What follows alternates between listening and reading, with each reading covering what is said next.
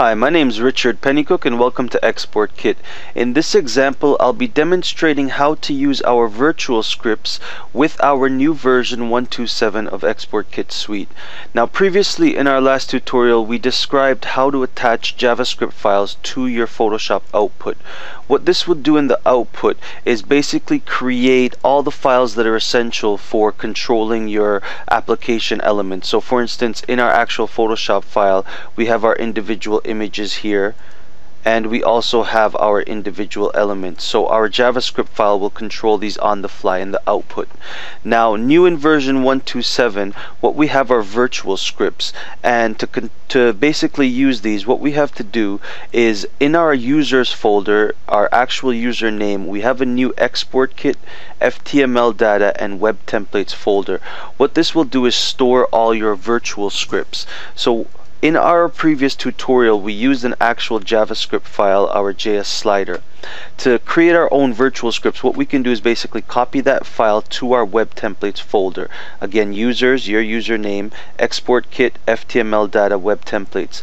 So what we have to do is create a new folder. So let's say we're going to call this JS slider.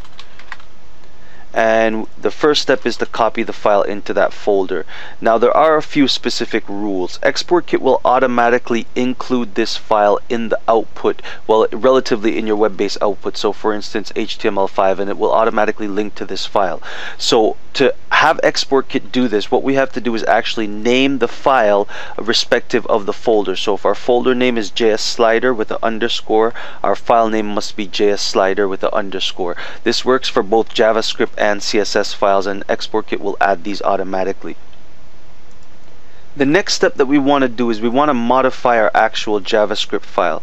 So if we load up our text editor, and this can be any editor of your choice, we open up our JavaScript file, and you can see previously we have our original. This is basically our copy, so it's the exact same thing. In our JavaScript file, we have a few variables that we can modify. Now, this is very important. You must have some type of JavaScript knowledge to be able to create your own virtual scripts. In any script, there are going to be variables per se to reference to an individual layer element or to give you further options or choices. What you can do with Export Kit is now actually edit these options in your Photoshop document. So what we want to do is add one of our new script tags. What this is an @ symbol, an open bracket. Now what you want to do is now add the actual property name that we're going to assign. So for instance, the variable name here is animation type, and forgive me if this is a bit technical. So what we're going to do is add animation type, colon, and close bracket. So this is very similar to our actual our script tags within our actual Photoshop document, our layer tags, forgive me. So what we have here is our @ symbol, our open squiggly bracket, and our closed squiggly bracket. Inside the bracket, what we have is our actual title for the property and the property value. So if we repeat this, so our auto slide, what we're doing is we're setting the default value for this property, and you'll see when we go back to Photoshop that we can edit these elements on the fly now. So slide time. Export Kit will now read these values and allow us to edit these in our actual Photoshop file. So once again, we have our JSSlider.js. If we go back to our folder structure, it's within our user folder, Export Kit, HTML data. We have our own individual folder, and we have the file. So now if we go back to Export Kit, what we can do is open it. Now immediately you'll see that the actual options are now available and present, and these are reflective of what we actually set within our JavaScript file itself. So if we go back and take a look, you'll see that we set animation type, we also set auto slide, and we set slide time. So this is now reflective in our Photoshop document where we can edit either of these. So for instance, the default is fade out, but if we go back to our actual script file, you'll see that we have 3 that we can choose from. So let's assume we want slide in from right. Go back to our Photoshop document. You'll note that we can't edit these directly. What we have to do is we have to actually enable the script. Export Kit will now look for this once it's enabled and automatically add the link to that script.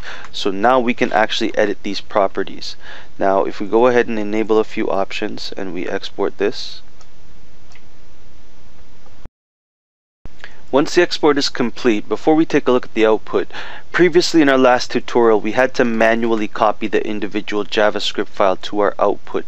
Now when we go into our output folder, you'll note that Export Kit automatically copied the script folder, and this is respective of our actual web template that we had enabled within the actual panel. So Export Kit does this for you automatically on the fly.